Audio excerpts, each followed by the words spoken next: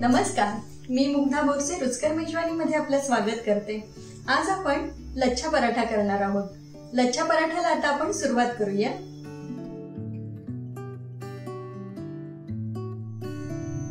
लच्छा पराठासाठी हे 1.5 कप मी गव्हाचं पीठ घेतलंय आणि 1/4 कप मैदा घेतलाय।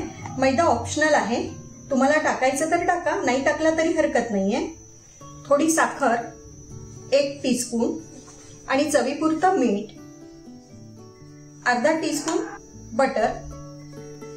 आता हे सगळं आपण छान मळून घेऊया। पीठ जास्त घट्टही करायचं नाहीये आणि खूप सैलही करायचं नाहीये।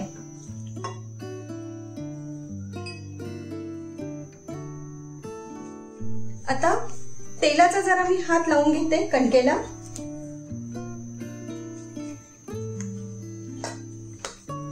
आपली कणिक छान भिजून झाली आहे। आता त्यावरती आपण थोडासा ओला कपडा टाकणार आहोत आणि झाकण ठेवून अर्धा तास त्याला रेस्ट करू देणार आहोत। अर्धा तास झालाय। आता आपण लच्छा पराठाला सुरुवात करूया। आता हे पराठ्यांसाठी आपल्याला छोटे छोटे गोळे करून घेऊ। आपण असे एवढे करणार आहोत, पराठे काही खूप मोठे करणार नाही आहोत। एवढ्या कणकेमध्ये आपले 7 गोळे झालेत, म्हणजे 7 पराठे होतील आपले। हे असे करून घेतलेत सगळे। पराठ्यांना आता आपण सुरुवात करूया। थोडंसं कणिक खाली टाकते आणि हे जे गोळे केलेत ना ते घेते। ते आता आपल्याला लाटून घ्यावे लागतील। हे खूप बारीक करत पातळ करत नाही आणि खूप जाडही ठेवत नाही। हे असे सगळे लाटून झाले ना, बटर आणि तेल हे लावणार आहोत आपण। हे झालं, थोडं पीठ भुरभुरायचं।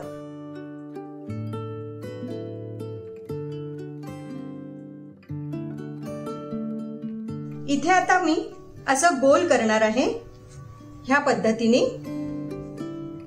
आणि हा जो शेवटचा जो भाग असतो ना तो मी इथे खाली दाबून घेणार आहे यामध्ये असा। हे डिश मध्ये ठेवते।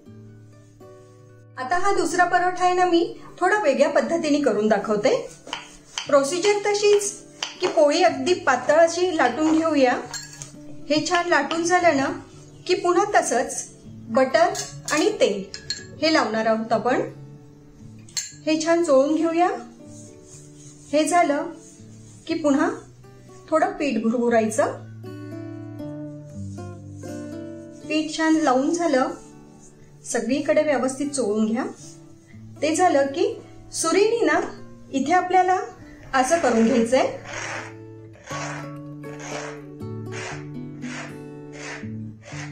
पुन्हा मी पीठ टाकते।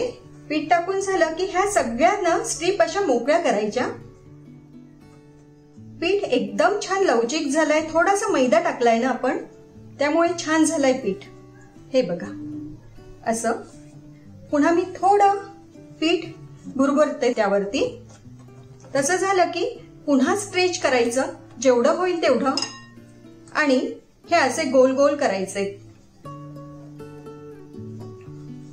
पुन्हा तसंच खालच्या बाजूनी थोडंसं दाबून घ्यायचंय हे, आणि पुन्हा असेच आपण बाकीचे करून घेऊया। ह्याच पिठापासून आपण लसुनी पराठाही बनवू शकतो। दाखवू का? बरं, मला 2 मिनिटं द्या फक्त। लसुनी पराठासाठी बघा, मी हा क्रश केलेला लसूण आणि कोथिंबीर आणली आहे। त्यामध्ये थोडीशी मीठ टाकते, चवीनुसार मीठ, आणि हे चांगलं चोळून घेते। लसुनी पराठा अगदी तसा जसा आपण लेअर पराठा केला ना तसाच, फक्त आतमध्ये आपल्याला हे जे लसणाचं आणि कोथिंबीरीचं सारण केलंय ते आपण टाकणार आहोत। तसंच मी लाटून घेते। लसुनी पराठासाठी ही पोळी आपण अशी लाटून घेतली आहे।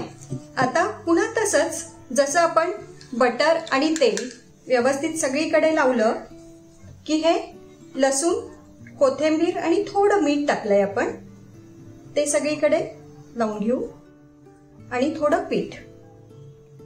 लसुनी पराठा माझा तरी खूप फेवरेट आहे, म्हणून म्हटलं की आज तुमच्याशी तो शेअर करूया। असंच जसे आपण आधीचे लेयर्स केले ना तसेच लेयर्स करणार आहोत। तसंच पुन्हा थोडं स्ट्रेच करूया. छान असं लांब केलं ना, पुन्हा तसंच जसे आधीचे पराठे केले ना तसंच व्यवस्थित गोल करूया. हे गोल झालं की शेवटचा जो पदर असतो तो असा आतमध्ये आपण दाबून ठेवणार आहोत. आणि इथले ह्या बाजूला थोडंसं मी बटर आणि तेल टाकून घेणार आहे की आपला लसूण आणि कोथिंबीर याला थोडी चिकटेल असं. आपण आतमध्येही टाकलेली आहे. असं जरा दाबून घेणार आहोत. हो, छान झालंय. अशा प्रकारे सगळे गोळे छान झाले. पराठ्याची अर्धी तयारी तर झाली आहे. आता शेवट आहे. परोठे लाटते आणि शेकते. तवा आपला छान तापवायला ठेवलाय मी. आता परोठ्यांना सुरुवात करते. परोठे अगदी हलक्या हाताने आपल्याला लाटावे लागतील. तुम्हाला दिसत असेल परोठ्यांचे लाटतानाही छान लेयर्स दिसत आहेत. काही जण हे लाटून करतात, काही जण फक्त हातानेही करतात. बस जास्त पातळ करणार नाहीये मी. हे एवढे मी जाडसर ठेवले.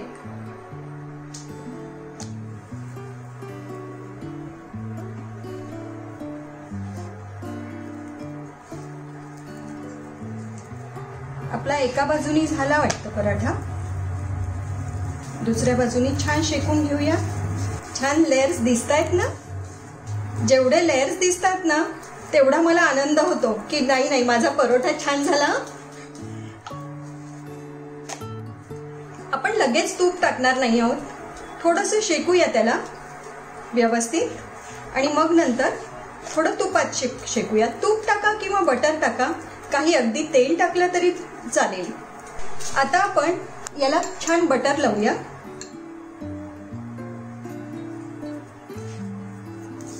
दुसऱ्या बाजूनेही छान बटर लावायला लागेल.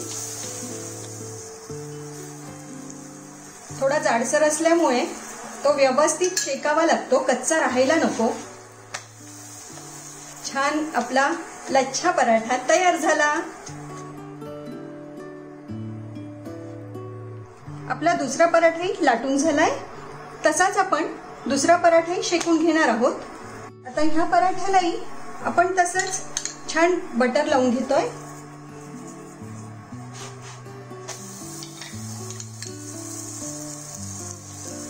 छान एकदम मस्त सुगंध येतोय.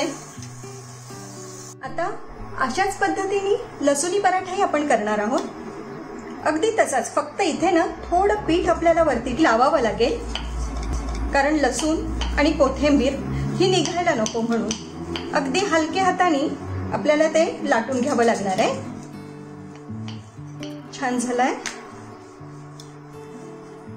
लसुनी पराठा आपला लाटून झालाय. तशाच पद्धतीने आता मी शेकून घेते. आपले पहिले दोन जसे मी पराठे शेकून घेतले ना तसेच हेही शेकून घेते. काय सुंदर पराठ्याचं टेक्स्चर दिसतंय ना, खूपच छान. आता आपण त्याला बटर लावून घेऊ. लसूण आणि कोथिंबीरचा सुगंध काय येतोय, एकदम छान दरवळतोय. खूपच छान.